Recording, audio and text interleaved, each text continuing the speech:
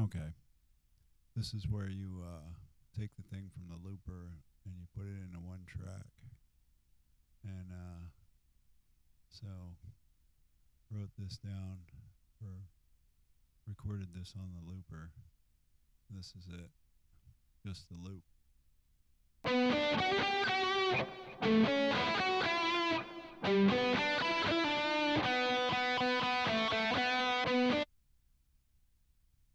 So then I added a couple extra tracks.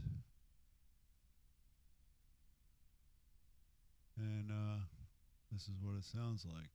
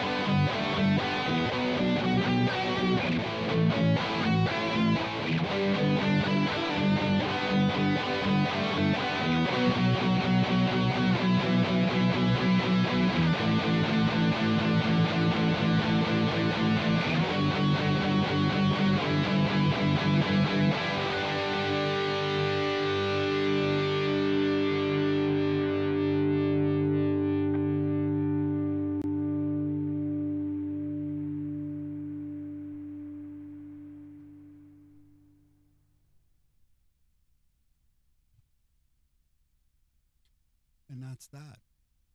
So, I mean, this is what you can do with the Spark. I mean,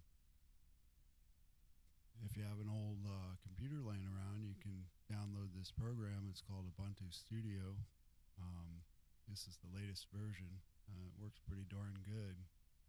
It's a little bit of a learning curve, but I mean, if you can figure stuff out, you know, this is the route to go. Get good professional audio, you know, good quality sound. And the Spark 2, you know, it has stereo out. You just put that in your interface and create from there, man. It's a good time. Thanks for watching.